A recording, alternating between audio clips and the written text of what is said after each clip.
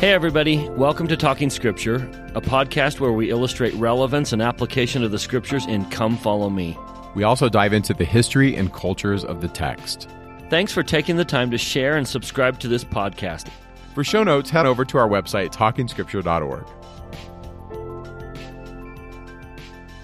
Welcome to Talking Scripture. I'm Mike. And I'm Bryce. And today we are going to be in Jeremiah chapters 20 through 52 and the Book of Lamentations.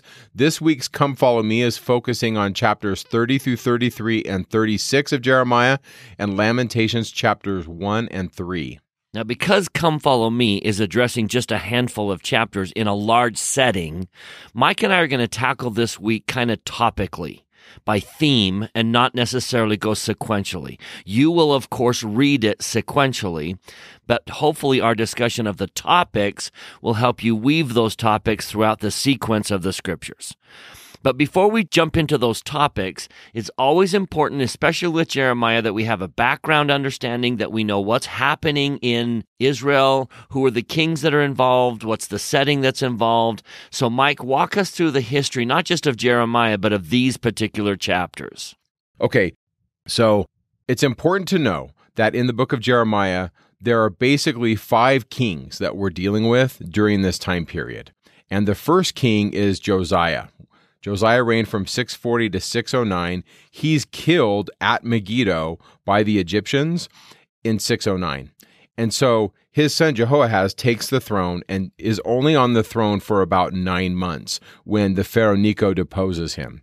And so then Josiah's next son, Jehoiakim, he takes the throne, and he is on the throne from 609 to 598 BC. This is the individual that has a lot of interaction with Jeremiah in these chapters.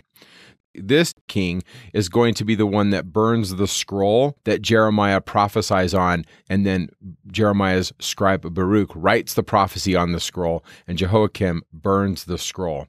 This king will eventually rebel against Babylon, and then he will die in the siege that Babylon puts on the city of Jerusalem in 598. And then, for a brief time, like 3 months, Jehoiachin is his son. Also, his name is Coniah or Jeconiah. He takes the throne from December to March of 598 to 597. And then when Babylon finally comes in, they take this king and they take him into captivity. And we read about it in 2 Kings 25.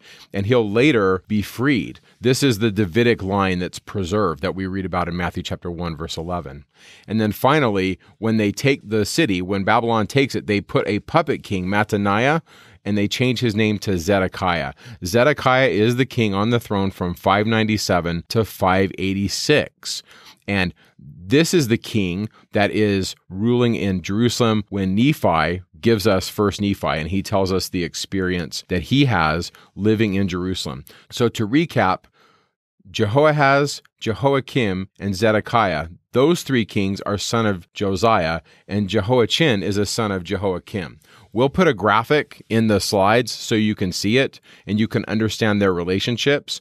But just know that Jeremiah is going to interact with these individual kings. He's going to prophesy of both attacks, the 598 siege that Babylon puts on Jerusalem and the siege in 586. So there's a couple of sieges in here. It's a difficult time for the people. And Jeremiah is going to be accused of being a traitor because he's going to tell the king, hey, if you guys will just surrender to the Babylonians and you will pay tribute and you will follow the rules, everything's going to go well. But if you don't, it's not going to work out. And then later, Jeremiah is going to say, you're going to go in captivity. They're going to win.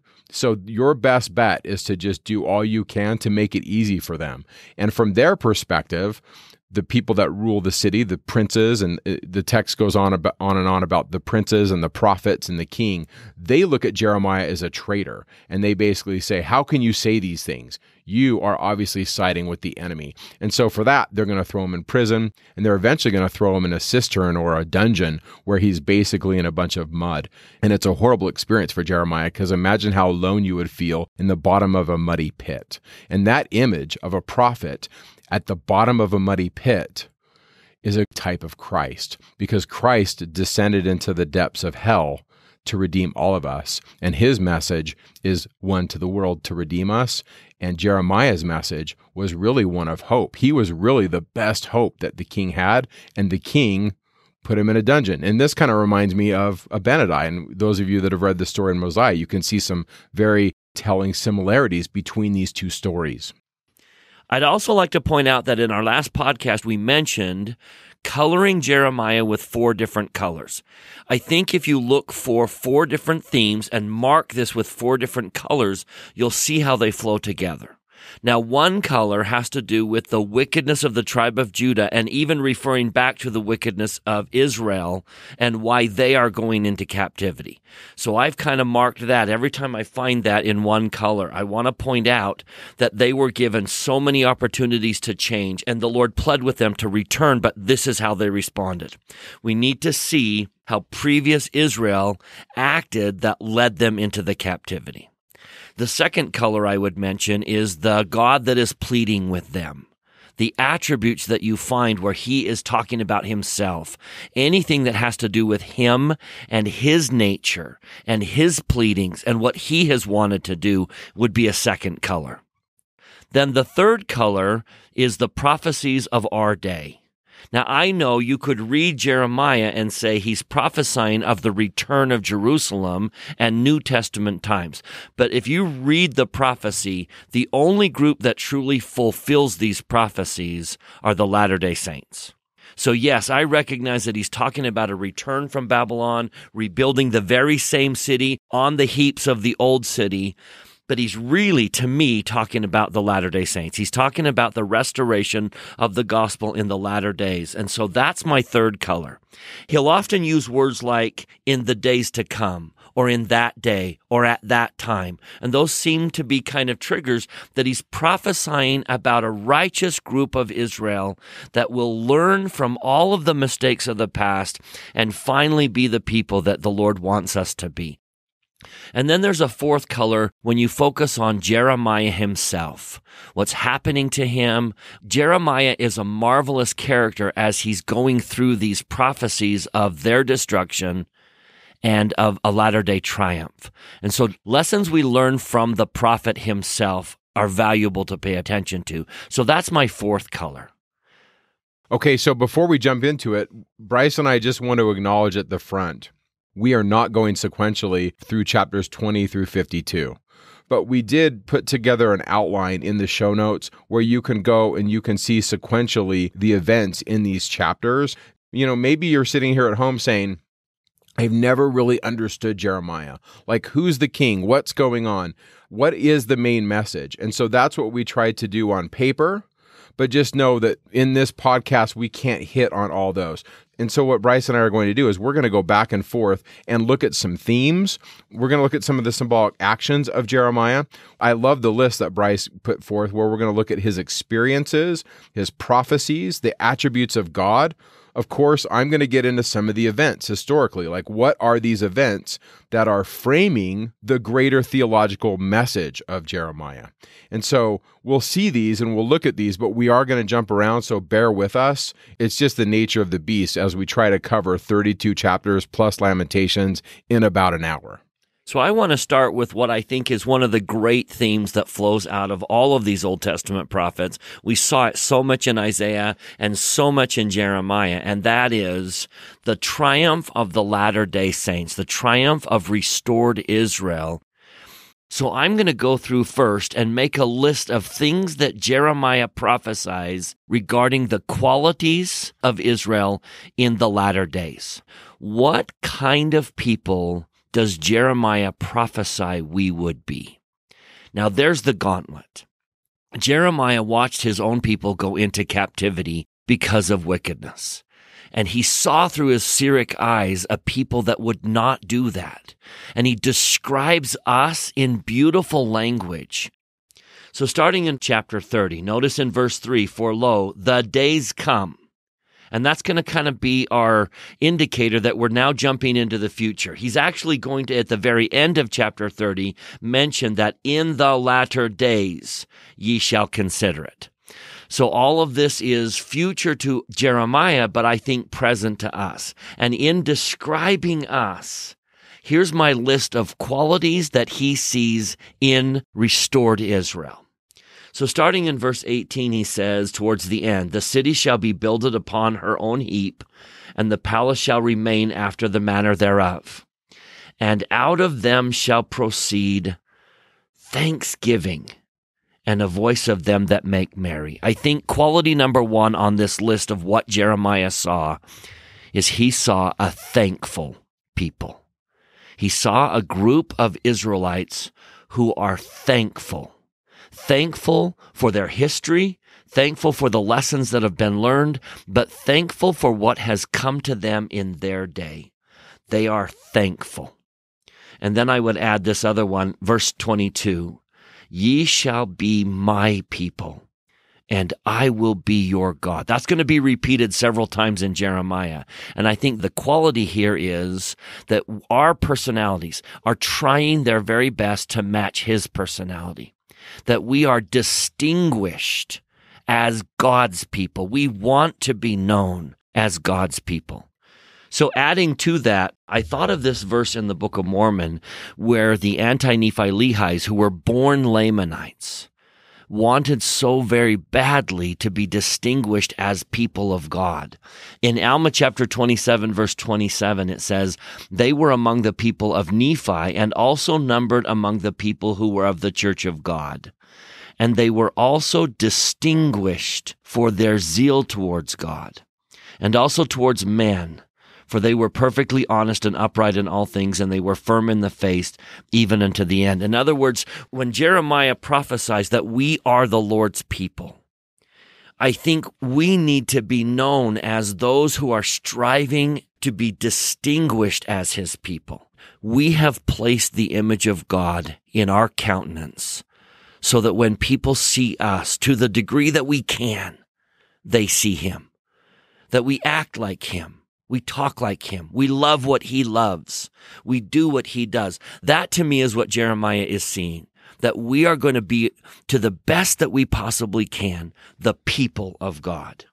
I want to add one here since we're in this chapter. Look at verse 3. In verse 3 of chapter 30, Jeremiah says, for lo, the days come, saith the Lord, that I will bring again the captivity of my people Israel and Judah, saith the Lord, and I will cause them to return to the land that I gave to their fathers, and they shall possess it. This is an important verse because Israel is in the rear window. They've been gone for 120 years. They're scattered. They're in the past. But yet Jeremiah sees Israel and Judah coming back together. Now, my take on this is I really do see this connected to Ezekiel, where Ezekiel sees the two sticks. We'll talk about that next week when we get into Ezekiel, but that's a big deal to Jeremiah, where he sees not just the people of Judah coming back, but Israel. It's a beautiful prophecy. Yeah. And that leads me to the very last verse of chapter 30, until he has performed the intents of his heart. I think the idea here is that we want in our heart to have what God has in his heart. That's what will make us the people of God, is when I love others the way God loves them. When I want for me what God wants for me. When I want for you what God wants for you. That we need to perform the intents of his heart. Yeah. Before we leave chapter 30, look in verse 9 and 10. But they shall serve the Lord their God and David their king, whom I will raise up unto them. Therefore fear thou not, my servant Jacob, saith the Lord, neither be dismayed, O Israel. For lo, I will save thee from afar, and thy seed from the land of their captivity, and Jacob shall return, and shall be in rest, and be quiet, and none shall make him afraid. I see in one way to read this a promise of a return to the land, but in another way that a Davidic king will be there with them to protect them. For me, I see this as David, their king, being a prophecy of Jesus. And we are his people, and he is with us. I love as we move into chapter 31 that the focus in verse 1 becomes on family. He says in verse 1, at the same time, saith the Lord, will I be the God of all the families of Israel. I think it's significant in speaking of restored Israel that the focus is on family. And he's talking about Judah and Israel coming back and being a family, but that we are focused on our families. Next on my list, I would go to verse 12 of chapter 31. What does Jeremiah see in us? I love this idea of flowing together to the goodness of the Lord. I think he's describing a people that he sees as being good. And then later in verse 12, he describes us as watered gardens. Now, the image that comes to my mind when he says that is Alma 32, that we have planted a seed inside of us, and as it grows, we have the choice to either nourish or neglect. And those who nourish that seed so that it comes to fruit, the fruit is what we eat. I grow a tree that produces fruit that feeds me and fills me, and that when I have fruit to eat, when the tree of life within me is full of fruit, especially for those dark days where trial and tribulation come, and I have fruit to eat to get me through it, that's the image I have of being a watered garden, meaning we have deep roots, we have nourished our seed, and we have food and fruit to eat. Another beautiful quality of Latter-day Saints is in verse 31 of chapter 31. I will make a new covenant with the house of Israel and with the house of Judah, not according to the covenant that I made in the past. In other words, there's this tie to the past, but a breakaway from it. We don't necessarily have to be burdened by who we've been in the past. That God makes a new covenant with us every single time. That we as Latter-day Saints have received a new covenant. But that if you came from a family line where they have not lived the law of God, he makes with you a new covenant. That we have refreshed, rejuvenated commitments to God. We're tied to the past, but we have made new covenants. Starting in verse 33, he says, but this shall be the covenant which I will make with the house of Israel. After those days, saith the Lord, I will put my law in their inward parts. I will write it in their hearts, and will be their God, and they shall be my people. In other words, our ancestors, the ones that wandered in the wilderness for 40 years, were a stiff-necked people, and they had to have the law written on stone tablets. But in the latter days, he is calling for us to be the kind of people that has the law written in the fleshy tables of their heart. That he has placed his law inside of us, in our hearts. I don't obey the law because I have to, and I do it grudgingly. I obey the law because it is written into the very fiber of my being, and I want to do it. I think President Ezra Taft Benson, as quoted by Donald Staley in April of 1998, said it well. In describing the kind of people we should be, President Benson said, when obedience ceases to be an irritant and becomes our quest, in that moment, God will endow us with power. And I see Jeremiah looking through his Syriac eyes and seeing that kind of people, a people on whom the law is written on their hearts. And then verse 34, a beautiful description of the Latter-day Saints, or at least it should be the Latter-day Saints. They shall teach no more every man his neighbor, or maybe better rendered would, they shall need to teach no more every man his neighbor and every man his brother, saying, know the Lord. Why? For they shall all know me, from the least of them unto the greatest of them, saith the Lord. In other words, the distinguishing characteristic that Jeremiah saw when he looked at us was that we would know the Lord, that we become the kind of people that each one of us individually know him.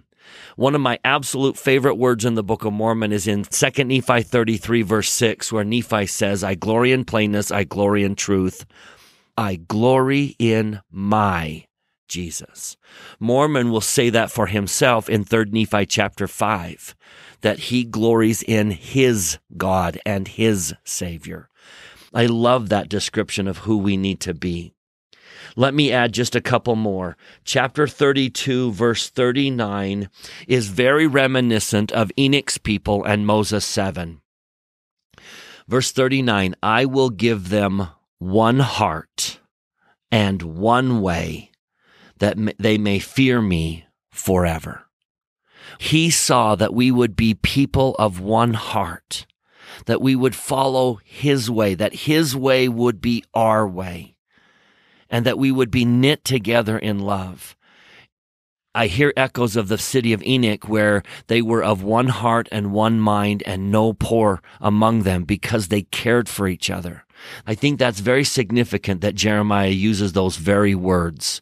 A couple more in chapter 33. In verse 11 of 33, the voice of joy, the voice of gladness, the voice of the bridegroom, the voice of the bride, the voice of them that shall say, praise the Lord of hosts, for the Lord is good.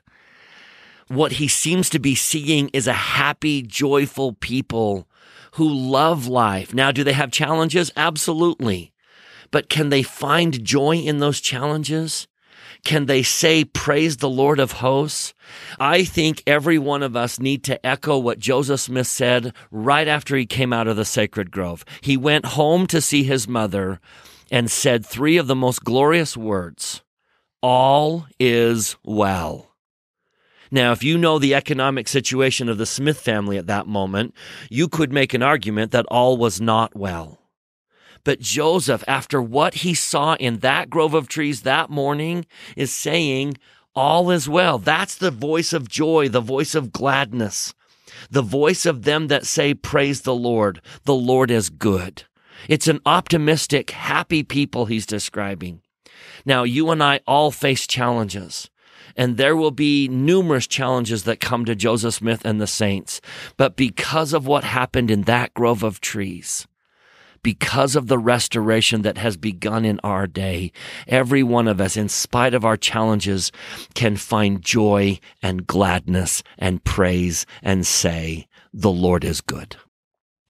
Verse 14 of that same chapter 33, the days come, saith the Lord, that I will perform that good thing, which I have promised unto the house of Israel. He calls the restoration that good thing. Do you view your membership in the church? Do you view the Book of Mormon and its restoration as that good thing? I am part of something good. I'm excited about it. We should be a happy, excited, joyful people who can say, even in our challenges, all is well. Now, just one more idea. In verses 15 and 16 of chapter 33, he gives us a name. He gives us a title. And I love the title. I try my very best to live up to this title. In verse 15 of 33, he says, in those days, at that time, will I cause the branch of righteousness. And notice in the King James Version, it's a capital B branch. That's a title.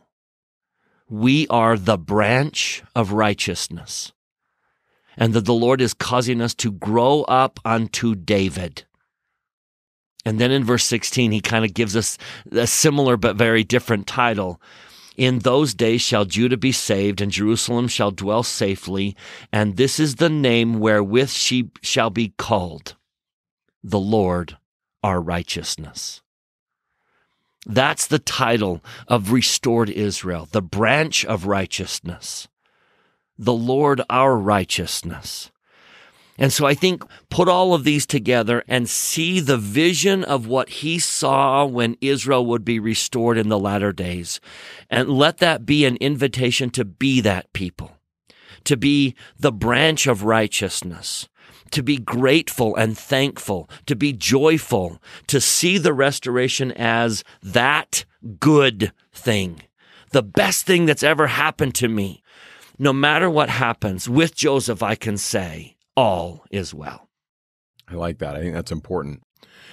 Okay, let's tackle a couple other things. Right after verse 16, Jeremiah 33:17 says, "For thus saith the Lord, David shall never want a man to sit upon the throne of the house of Israel." I know that prophecy can be really difficult because perhaps in Jeremiah's day, to his contemporaries, they thought, oh, we're always going to have a Davidic king. And that could lead some people to say, oh, we're not going to be captured, or the king and his line will never be taken from the throne. But we know that did happen. And so I like to take Jeremiah 33, and in my scriptures, I cross-reference this with 2 Samuel 7, verse 16. Now, if you remember, in 2 Samuel chapter 7, we have Nathan the prophet, and he comes up to David, and look what he says in verse 16. "Thine house and thy kingdom shall be established forever before thee. Thy throne shall be established forever." And that idea of the inviolability of the house of David is a continuing piece of Old Testament theology that carries itself forward into the New Testament era. You see, the authors of the New Testament books saw this prophecy as true, being fulfilled in Christ. And so Jesus, as a son of David or a descendant of the Davidic line, carries on that prophecy.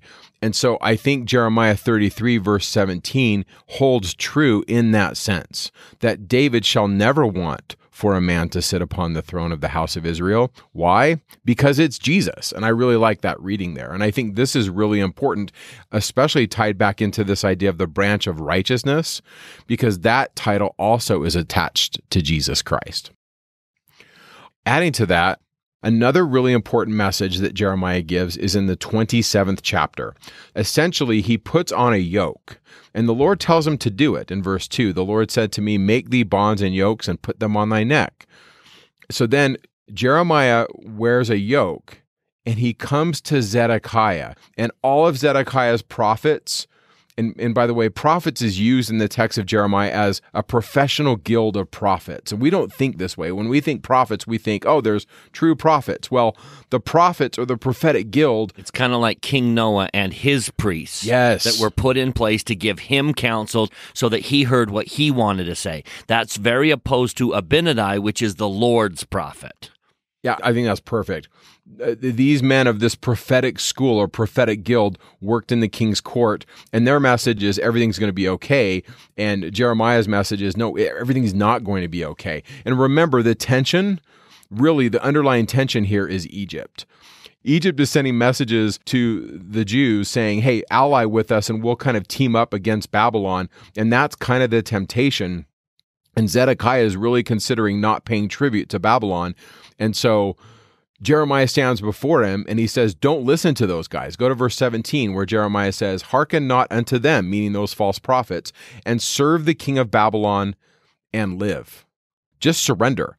And then in the 28th chapter, there's one of Zedekiah's prophets, and he says everything's going to be great. His name is Hananiah, and he kind of gets into a match with Jeremiah, and they kind of throw down. If you look in verse 10 of chapter 28, Hananiah the prophet took the yoke from off the prophet's neck, off Jeremiah's neck, and he brake it. And Hananiah spake in the presence of everyone, and he said, thus saith the Lord, even so will I break the yoke of Nebuchadnezzar, king of Babylon, from off the neck of all nations within the space of 2 years. And so he gives his prophetic message, and then Jeremiah comes back and says, no, that's not right. In fact, not only are you wrong, verse 16 of chapter 28, Hananiah, you're going to die this year. And then verse 17, we read that happens. Hananiah the prophet dies the same year in the 7th month. Now, my take on this as I read this is I think, okay, how is that like the day that we live in today? We have a prophet, and maybe he gives messages that aren't always comfortable, or maybe they're difficult to handle. And yet there's always a counter voice. And you have to navigate this world and distinguish between these voices. And what's interesting in these chapters is the kings of Judah really struggle. On one hand, they listen to Jeremiah, but on the other hand, they're throwing him in prison. And it really does remind me of the experience that King Noah had with Abinadi, where on one hand, Abinadi's voice has weight, and the king hears it and he can feel it. But on the other hand, he has all these other voices. Mike, it reminds me of Joseph Smith's definition of a true friend. When he was 17 years old and was waiting for more communication, waiting for Moroni to come, he says that he fell into many foolish errors because he didn't have the right kind of friends. He didn't have the kind of people that would have done what true friends do. And then he gives this incredible definition. So this is Joseph Smith History, verse 28.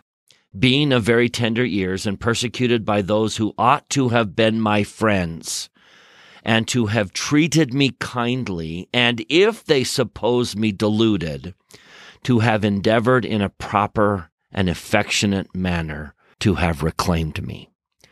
I love that definition of a true friend. They treat you kindly, but if they think you're going astray, they find a proper and affectionate way to save you. True friends won't turn their back and say nothing while you destroy your life. A true friend will stop you from hurting yourself. And sometimes prophets are our truest friend. Sometimes mom and dad are our truest friend. And yet we don't like to hear what they're saying because it's painful to hear. But what they're really doing is endeavoring in a proper and affectionate manner to reclaim us from a pain we're headed towards. Now, that being said, Mike, maybe our next theme are to talk about Jeremiah's friends and who helped Jeremiah get through this time period. Yeah. So let's talk about two people that really save his life. Go to chapter 26 of Jeremiah. And I'm just going to read the chapter heading. Like I said, we're skipping a lot, but here it is. Jeremiah prophesies the destruction of the people. For this he is arraigned, tried, and then acquitted. The 26th chapter of Jeremiah really does lay out that there's this plot to kill him. So in the first 19 verses, there's an attempt to kill him. And then there's a plot to kill another guy in chapter 26, verses 20 through 24. And his name is Urijah. And in the midst of these assassination plots, we read this in the 26th chapter, verse 24. Nevertheless, the hand of Ahikam, the son of Shaphan, was with Jeremiah, that they should not give him into the hand of the people to put him to death. Big picture, without reading the whole chapter, is in the midst of this plot, there is this individual, Ahikam, which comes to Jeremiah, and he's connected to this man named Shaphan. We geek about it in the show notes if you want to get into the political things happening with this family. This family and their house are very kind to Jeremiah. And this individual in verse 24 saves Jeremiah's life from this assassination plot that's kind of laid out in the 26th chapter. Then we have another example of a friend that pulls Jeremiah out of a pit. His name is Ebed-Melech, and that word is a combination of a couple words. Ebed means servant or slave, and Melech means king. So Ebed-Melech is a great name for someone who's the servant of the king. It mentions in the text of Jeremiah 38 that he's a Cushite, and a Cushite is an individual from Africa, from Nubia. Mike, I think it's interesting that a foreigner saves him. Yeah. Kind of like the Samaritan who showed mercy to the Jew who fell among thieves, but the very priests and the Levites that walked by wouldn't show their mercy. I think that's a rebuke on Jeremiah shouldn't have needed to be saved by a foreigner. He should have been saved by someone within the very house of Israel, his own people. I think that's a very significant comment and flows right into that parable of the Good Samaritan. Yeah. It's a difficult circumstance. We're still kind of talking about his message. Like, what is his message? If you look in verse 2, this is what's going to get him in trouble. Thus saith the Lord, he that remaineth in this city shall die by the sword, by the famine, and by the pestilence. But he that goeth forth to the Chaldeans shall live. So Jeremiah is saying, if you go, you surrender to Babylon, the Chaldeans, for he shall have his life for a prey, and he shall live. And that's not the best translation, but essentially what Jeremiah 38 verse 2 is saying is, you guys are going to live if you surrender. And then Jeremiah says in the next verse, this city shall surely be given into the hand of the king of Babylon, and he will take it. And then the princes, the people that are in charge, say, we've got to put him to death. And so Zedekiah says, you know what? He's in your hand. You can take him. And so in verse 6, they cast him into a dungeon. And it says there's nothing in there but mire. And so Jeremiah was sunk in the mire. And it's at this point when Ebed-Melech, the Ethiopian, as it says in the King James, or the Cushite, one of the eunuchs, which was in the king's house, he petitions the king. And he says, you know what? We've got to save him out of the pit. We've got to pull him out. And I think about that a lot. What is a good friend? And are you somebody that would stand up to somebody, a bully, even if everybody is on the bully's side, but you know what's right? What kind of friend are you? And so it's in this experience, in Jeremiah being confined in this dark place, that he's rescued. So Ebed-Melech, verse 8, went forth to the king's house. And he said in verse 9, "My lord the king, these men have done evil in all that they've done to Jeremiah the prophet, and they've cast him into a dungeon. And he is to die for hunger in the place where he is, for there is no more bread in the city." And so the king responds, and he says in verse 10, to take up Jeremiah the prophet out of the dungeon before he die. And so they do. Ebed-Melech in verse 11 and 12, they go and they bring together these really old rags, and they kind of make a rope, and they pull him up, verse 13, out of the dungeon. And so then it says that Jeremiah remained in the court of the prison at this time. And I really like that story, and it's a very difficult story, but it really does remind me of the Savior going down into the underworld where he's in the spirit world for 3 days. It's also indicative of so many examples in the hero's journey, where the hero, as part of his journey, has to go through the darkest abyss to rise up on top. And Jeremiah's words are vindicated. Time always vindicates the prophets, and Jeremiah is an example of this, where everything that he says to Zedekiah comes to pass. If you go back to chapter 27 and you read the words of what he says, and you read the front part of Jeremiah 38, that's his message, that you guys need to surrender to Babylon. And yet it's so offensive to his listeners. I mean, if you look in 37 verse 18, Jeremiah said to King Zedekiah, "What have I offended against thee? Or against thy servants, or against this people?" And sometimes the prophets do. They say words that are just difficult to hear, but it really was what he needed to hear. The words of Jeremiah, if they would have been listened to by Zedekiah, would have been beneficial to his family. But unfortunately, he doesn't listen. I like that theme, Mike. I like that theme of friendship. And I know that I owe a lot to the friends in my life who have both literally and symbolically pulled me out of a pit. And I love to read that we're in this together. Let me throw in another theme. If you're marking in these 3 colors, and you're marking a color that shows God and what he's doing behind the scenes, this whole time period is a trial for Israel. They're going to go into captivity. Many will be killed. It is a tough time. In chapter 31, kind of couched in the theme that Ramah would lament for her children. That verse is going to be quoted when Herod destroys the children at the birth of Jesus. He's going to quote that verse, that Ramah was lamenting and bitter weeping. Rachel, for the loss of her children, refused to be comforted. We're all going to have those moments. We're all going to have those moments where we weep in bitterness of soul. But bookending that verse in verse 15 is this beautiful insight about the Savior, a promise he makes. Starting in verse 13, "Then shall the virgin rejoice in the dance, both young men and old. Why? For I will turn their mourning into joy. I will comfort them and make them rejoice from their sorrow. I will satiate the soul of the priest with fatness, and my people shall be satisfied with my goodness." I'm going to repeat that to every one of you who are struggling and suffering. When you're not quite to the 4th watch and you're rowing your boat in darkness. When you are Rachel, refusing to be comforted because of a painful experience.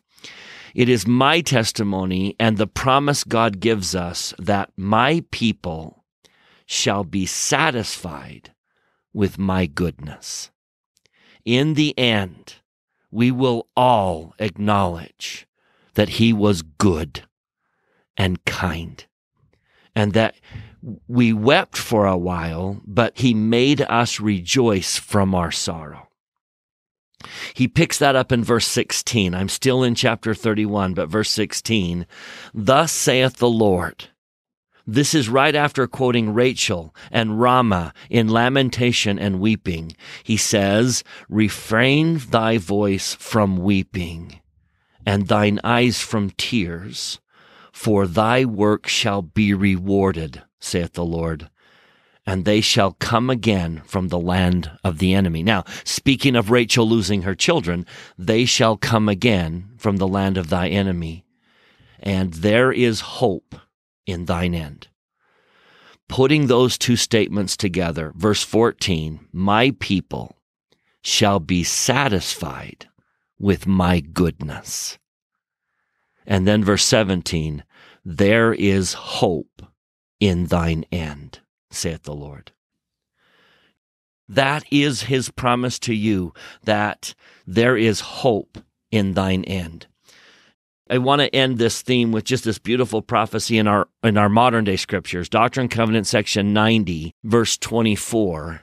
Search diligently, pray always, and be believing, and all things shall work together for your good, if you walk uprightly and remember the covenant wherewith you have covenanted one with another. We will all be satisfied with his goodness.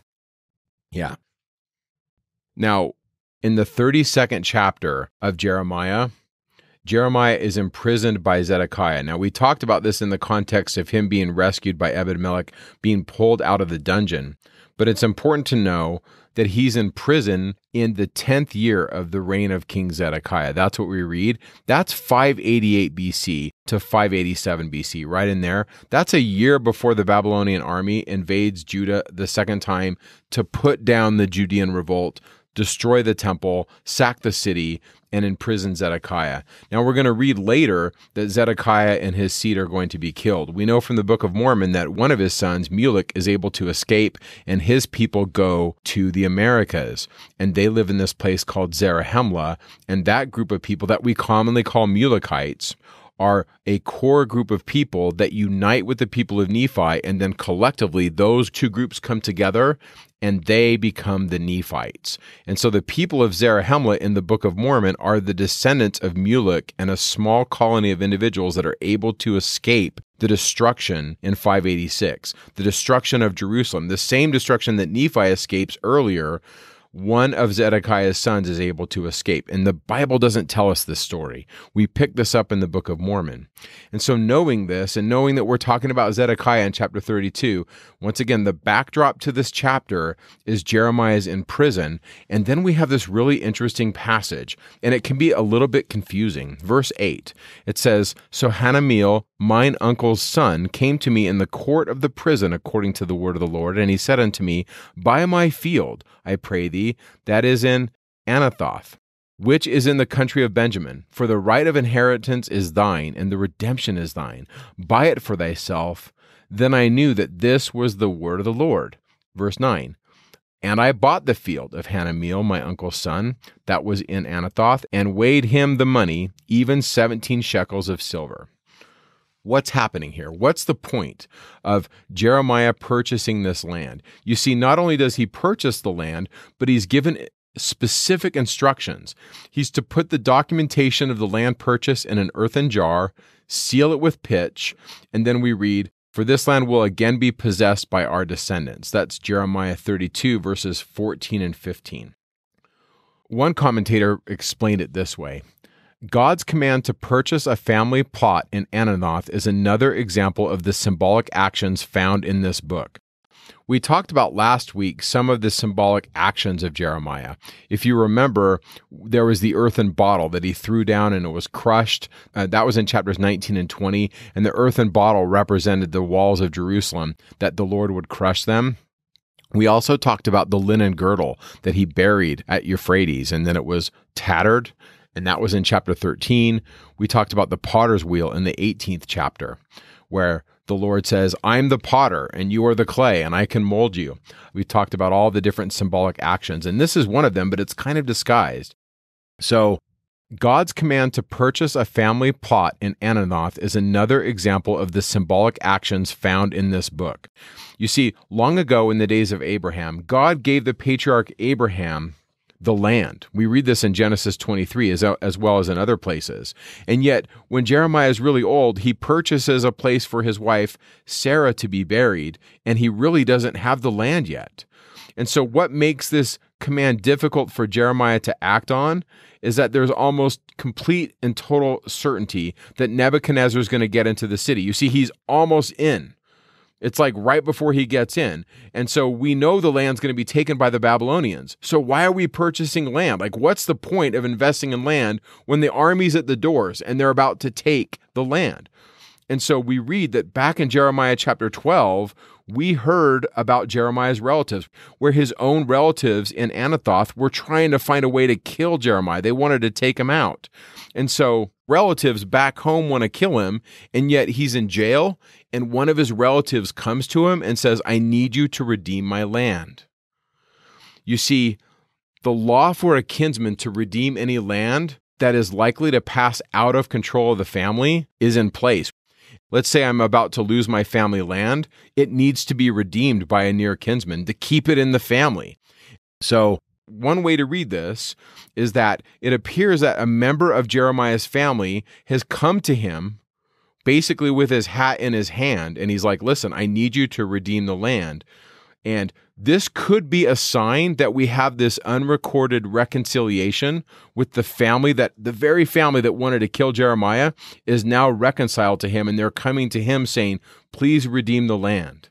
It could indicate this, and it could show us that this individual is eating humble pie, coming to him and saying, you know what, we need your help, Jeremiah. It's really not clear, but we do know that it's Jeremiah's right to redeem it as the near kinsman. Now, I find this fascinating on several levels. On one level, I read this as, this is a symbolic action. What Jeremiah is essentially saying is, I know we're going to lose the land. I'm going to redeem it. We're going to seal it. I'm going to put it in a jar, and we will one day come back and get the land. On one level, that's awesome. On another level, I like it as a symbol for Christ. The very people that spit in his face and said, we hate you, we want to kill you, they're now coming to him. And he's their redeemer. He's the one that's able to fix it. How do you not see that as an image of Jesus? Now, this is where Isaiah said, for my thoughts are not your thoughts. I don't act that way. I'm not a mortal man with resentment in my heart. Even if you've spit in my face and then come back and apologize, I love you and I will covenant with you and be with you. That is Jesus to the core. Yeah, it's so good. And so we see this, and it kind of gets lost. I'm not going to deny it. You read the King James of Jeremiah 32, and if you're reading it and you're like, what is going on? I totally get it. It's just written different, and it can be a challenge, and yet it's a beautiful story, and it's like hidden in plain sight because Jeremiah is a type of Christ, and he's in a position where he has the ability to redeem his family. So he redeems them, and then I love where it says in verse 14, take the evidences, put them in an earthen vessel, that they may continue for many days. And I love that, and it's probably not the best translation how I would translate it, but I would essentially say, verse 14, that's the book of life. That's section 128 where the Lord says, take the book, take the evidences, collect them, and we are going to present this as an acceptable offering to God. You see, the land is Israel. And that's why I love verse 15. Thus saith the Lord of hosts, the God of Israel, houses and fields and vineyards shall be possessed again in the land. And then the end of verse 17, is anything too hard for the Lord? Why? Verse 18. You've shown your chesed, you've shown your loving kindness unto thousands. Verse 19, because you're great in counsel, mighty in work. I love chapter 32. I think it's so cool, but I also acknowledge it's just so weird. It's just outside of our culture, but it's a beautiful image of Jeremiah, who that man was. Yep. Okay, let's tackle a couple other things. Go to chapter 35. I know it's not in this week's Come Follow Me, but in chapter 35, Jeremiah meets with a group of people, and they're called the Rechabites. And it might sound a little bit strange, like what's going on here? Let's talk about who the Rechabites are briefly. The Rechabites are a group of people that left Jerusalem after the king who succeeded Josiah purged them out of the temple around 621 BC. And this king tried to persuade them to abandon their way of life. We put a ton of stuff in the show notes for you if you're interested in this, but know that the Rechabites are living outside of the temple, but they're a group of holy people. One scholar says that the Druze, they're a group of people that live today in Lebanon, Syria, and Israel, that the Druze trace their lineage back to the Rechabites, back to that tradition. We have a really good quote from Hugh Nibley where he said this about the Rechabites. He says, in chapter 35, Jeremiah tested the integrity of the Rechabites, who were a very important people. Jeremiah 35 tells us how he dealt with them. They come out earlier in the history of Israel. This tells us that he set them up to the Jews as an example of integrity. The Rechabites are kind of held up as this example. The Rechabites were given a permanent position in the temple, and then Hugh Nibley makes this statement. He says, Lehi and his family were Rechabites. They joined that particular movement. They were the people who went out into the wilderness and tried to live the gospel in its purity out there. Wow, that's a powerful statement. And then Hugh Nibley finishes, chapter 35 of Jeremiah is the official history, you might say, of the Rechabites. Now, I don't know if Lehi was a Rechabite. The Book of Mormon certainly doesn't tell us this, but what the Book of Mormon does tell us is that Lehi's religion was in contradistinction to the religion that was practiced in Jerusalem, and the Rechabites are kind of in this state. Now, another scholar, Margaret Barker, said this, that the Rechabites were the ones who tried to save James when James's life was threatened. She says that the Rechabites left Jerusalem after the king who succeeded Josiah tried to come at them. She says they were called the Blessed Ones, they were dressed in garments of glory, and they offered prayer day and night. And then she says again, it was one of the Rechabites who tried to prevent the death of James, the leader of the Jerusalem Christians and a guardian of the secret tradition. A man, says Eusebius, universally regarded as the most righteous of men because of the heights of philosophy and religion which he scaled in his life. Now that's in Eusebius's history, speaking of James. And James had a really good reputation as being very pious and that he had connection with them.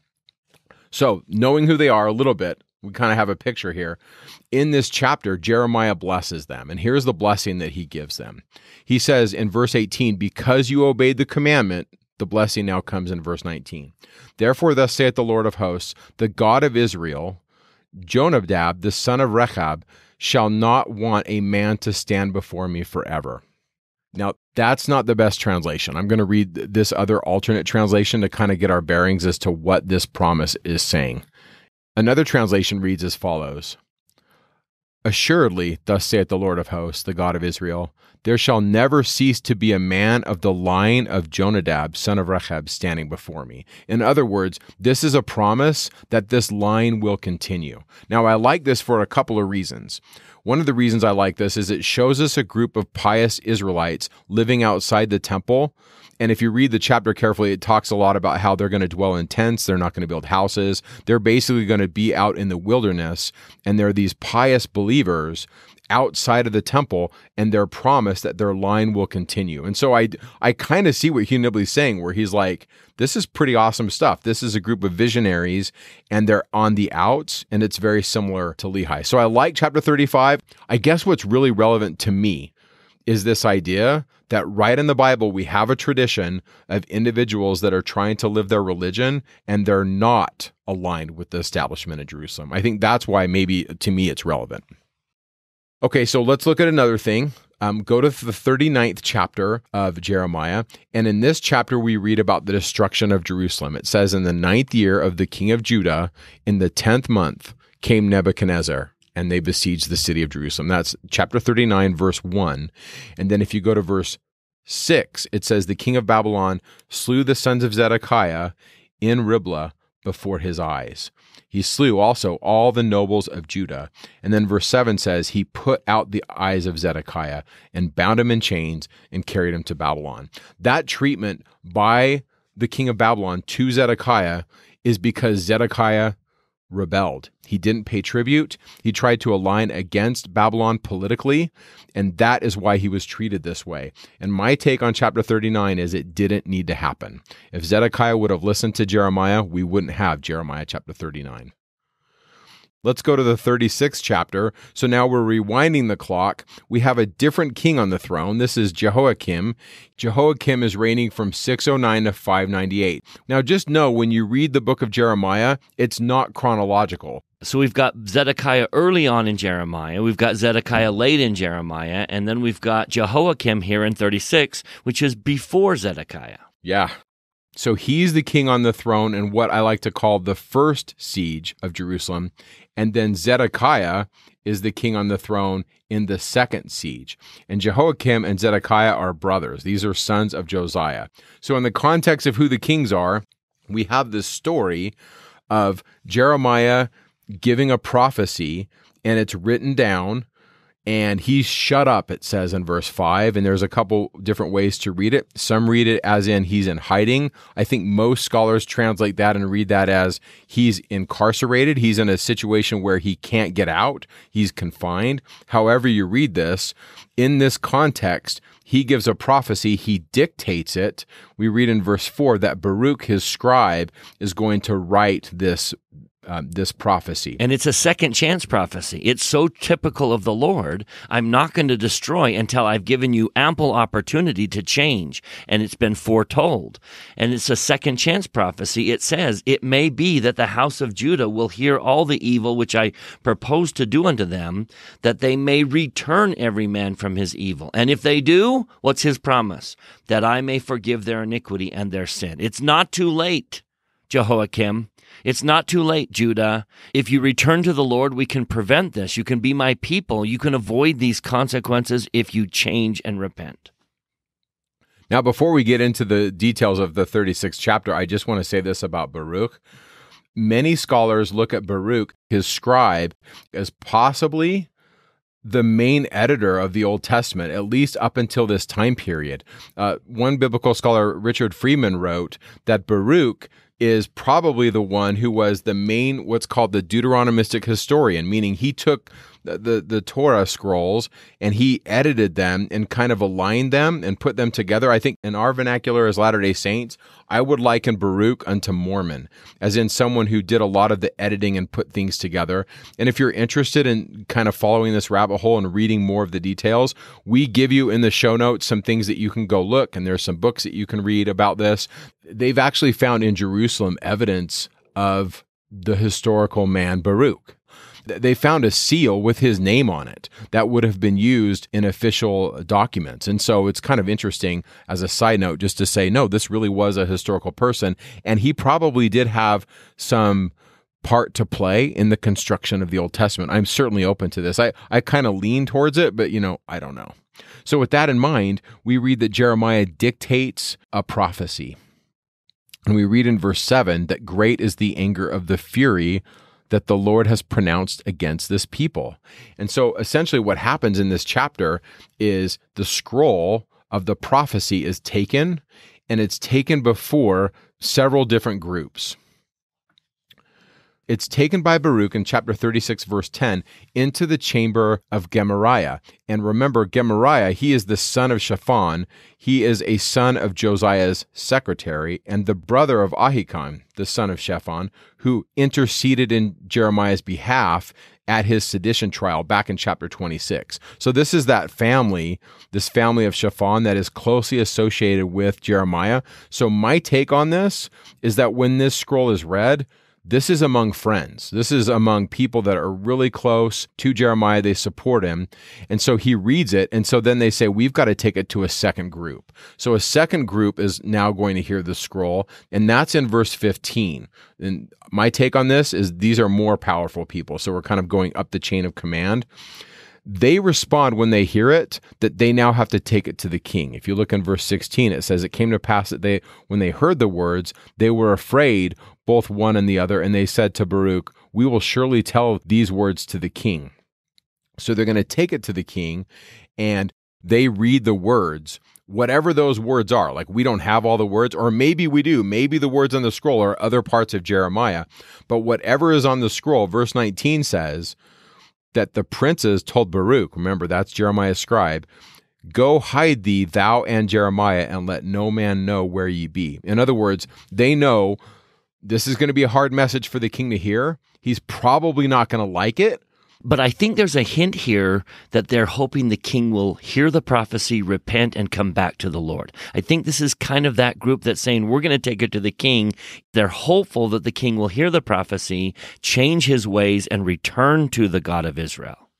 I agree, Bryce. I think these princes, at least in this story, could be an example of a good friend. A good friend's going to come to me and say, you know what, Mike, you're not going to like what I'm about to tell you. And sometimes the truth hurts, but you really need to hear this. And so they do. They bring it to the king. And so when they do, he gets out a knife and he starts cutting up the bits of the scroll and casting them in the fire. And several men beg him not to burn the scroll, but he does anyway. And then we read in chapter 36, verse 26, that King Jehoiakim orders the arrest of Baruch and Jeremiah. And then we read, quote, "But the Lord hid them." And so then the Lord tells Jeremiah in chapter 36, verses 27 through 32, to get another scroll, and more information is added to that scroll. And then we read in the 32nd verse of Jeremiah 36, "There were added besides unto them many like words." But notice the words are a little bit different because this isn't a second chance prophecy. He sent a second chance. He said, change your ways and you can be saved. And now this new scroll includes some pretty harsh prophecies, like in verse 30, "Thus saith the Lord of Jehoiakim, king of Judah, he shall have none to sit upon the throne of David, and his dead body shall be cast out in the day of the heat, and in the night to the frost. And I will punish him and his seed and his servants for their iniquity. I will bring upon them and upon the inhabitants of Jerusalem and upon the men of Judah all the evil that I have pronounced against them." In other words, the new scroll says, okay, I gave you a chance. I've given you many chances. I've pled with you numerous times, and now I draw the line. Now the destruction is coming. This chapter, to me, also opens up the idea of how Scripture is constructed. There's a prophecy, they write on it, and then perhaps it can be added to. I think as a Latter-day Saint, it's good to be open to that idea that Scriptures are produced in a context, in a time, and they deal with circumstances, and they can be edited, and they can be added there too.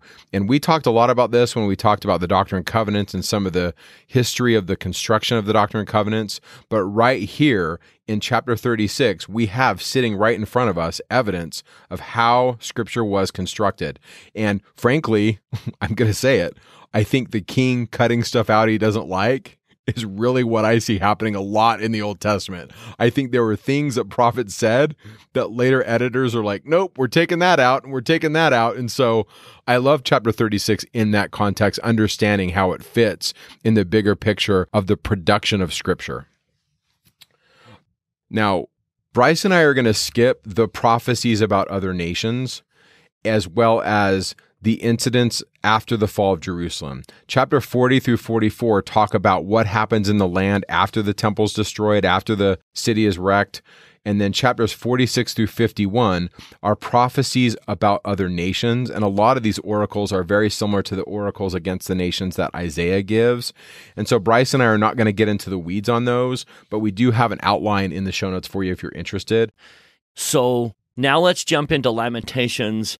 We're just kind of wanted to insert the Lamentations in the middle so that we can end with the hope for the future of Israel. I think you'll catch the spirit of what Jeremiah is trying to do in the Lamentations if you kind of read Mormon chapter 6, where he looks out after the destruction of his people and he just says, "O ye fair ones, how could you have departed from the ways of the Lord?" And you just sense that heartbrokenness of the loss of his people. And he does say, and I think this is the point of Jeremiah's Lamentations, how could you have rejected that Jesus who stood with open arms to receive you? Had you not done this, you would not have fallen. I mourn your loss. So it's kind of framed historically, probably after the exile. And did Jeremiah write it? You know, it depends on who you read. It doesn't matter. But the idea is this deep, abiding lament, hence the name. I mean, if you look in Lamentations chapter 3, verse 48, "Mine eye runneth down with the rivers of water for the destruction of the daughter of my people." It really is repeatedly affirming their faith in God, even though they've been punished for their sins. And essentially, the author of Lamentations is saying, in the end, we're going to be redeemed. And there's even some stuff in there on, hey, our enemies are going to get theirs. There's also this hope of the future. And so I just wanted to throw in this beautiful verse in the Book of Mormon from Ether 12, which is Moroni watching the destruction of the Jaredites and has the same thing. He's mourning the loss of the Jaredites, but has this hope for the future. And he says, wherefore, this is Ether 12:4, wherefore whoso believeth in God might with surety hope for a better world, even a place at the right hand of God, which hope cometh of faith, maketh an anchor to the souls of men, which would make them sure and steadfast, always abounding in good works. I think that underlying these Lamentations is Jeremiah saying that he has a hope for a better world, and that hope is his anchor that keeps him bound to God. Yeah, I really think that's a great overview of the Book of Lamentations. So after hearing his lamentations and his mourning over their loss, let's get back to some of the joyful things that Jeremiah sees for the future of Israel. So let me take you back to the beginning of this year as we talked about Abraham, that Heavenly Father wants to bless all of his children. So he picks someone as his representative, and I'm going to bless you and give you the tools that you need so that you can now bless all of my children. That's the Abrahamic covenant. It was given from Abraham to Isaac. So Isaac, you're now my chosen one. I will bless you so that you have the resources that you need to bless everyone else. It was given from Isaac to Jacob. Jacob passed it to Joseph. Joseph passed it to Ephraim. And then it kind of disappeared, right? We haven't seen the Abrahamic covenant. It certainly wasn't passed on. So one might ask the question, did the Abrahamic covenant just die? Or does it continue, especially now that Israel has been taken captive by the Assyrians and Judah is about to go into captivity into Babylon? So what happened to the Abrahamic covenant and where is it? So turn to Jeremiah chapter 31. And as you hear these words, ask yourself, who is modern day Ephraim? Who is he talking about? You may want to think about your patriarchal blessing and the vast majority of the members of the church. I know we have people from all tribes, but the majority of the church is from the tribe of Ephraim right now. So the Lord begins in chapter 31 saying, I will be the God of all the families of Israel, all of the tribes of Israel. Verse 3, he says, I have loved thee with an everlasting love. He doesn't give up on us. Therefore, with loving kindness have I drawn thee. I will build thee, and thou shalt be built. Even in Samaria, verse 5, they're going to be built. The watchmen upon the mount of Ephraim. Now, this is 100+ years after the destruction of the northern tribes that took Ephraim. But the Lord says, I will place watchmen upon Mount Ephraim. Verse 7, sing with gladness for Jacob and shout among the chief of the nations. Publicly praise ye and say, O Lord, save thy people, the remnant of Israel. Then we get to verse 9. They shall come with weeping, and with supplications will I lead them. I will cause them to walk by the rivers of water in a straight way, wherein they shall not stumble. For I am a father to Israel, and Ephraim is my firstborn. It's still intact. The Abrahamic covenant is still intact. And Ephraim as a tribe, not as a person, but Ephraim as a tribe is his birthright. And they're the ones. And what is Ephraim going to do? Verse 10, the primary mission of Ephraim, he that scattered Israel will gather him. That's Ephraim's job. And so we get to verse 20. Is Ephraim my dear son? Is he a pleasant child? I think what he's saying is even today, even as Israel seems to be taken, as Judah is about to be taken, all seems lost. But is Ephraim still my dear son? Is he a pleasant child? Do I think about him pleasantly? Do I love him? And then this beautiful prophecy, let everyone on planet Earth hear, for since I spake against him, I do earnestly remember him still. Therefore my bowels are troubled for him. I will surely have mercy upon him, saith the Lord. It is still the Lord's intention in the book of Jeremiah when Israel seems to be scattered. It is the Lord's intention that Ephraim will bring everyone home. And as a side note, when Lehi leaves, Lehi's from Manasseh, but his sons marry descendants of Ephraim. And so the Book of Mormon story does carry that idea that the Lord knows who these Israelites are. And the Lord tells him when we get to 3rd Nephi, the Lord is looking at them and he says, you are the seed of Israel. Now, who is Ephraim today? As you think about your own patriarchal blessing and our collective patriarchal blessings, let's finish in chapter 50, a beautiful prophecy. Verse 4, in those days. Again, how many times does Jeremiah say, in that day, in those days, it shall come to pass. In those days and in that time, saith the Lord, the children of Israel shall come. And they and the children of Judah together, that's Israel and Judah, coming back together, going and weeping. They shall go and seek the Lord their God. They shall ask the way to Zion with their faces thitherward, saying, come, let us join ourselves to the Lord in a perpetual covenant that shall not be forgotten. Do you see who you are? Do you understand what you are a part of? Jeremiah took great consolation and comfort as he looked at his own people who were going to be destroyed by the Babylonians. He took great comfort in knowing that Israel and Judah would find their way back home. That is the Church of Jesus Christ of Latter-day Saints and our mission on this earth, to gather Israel back home. And Ephraim and Manasseh, the tribe of Joseph, are the primary ones who will gather Israel. So Ephraim has gathered and is gathering the rest of the tribes. I want to end in Doctrine and Covenants section 133, which was intended to be the appendix. We gave it a section number, which is great.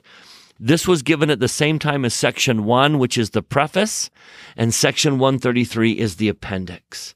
Starting in verse 29 of section 133, and in the barren desert shall there come forth pools of living water, and the parched ground shall no longer be a thirsty land, and they shall bring forth their rich treasures unto the children of Ephraim, my servants.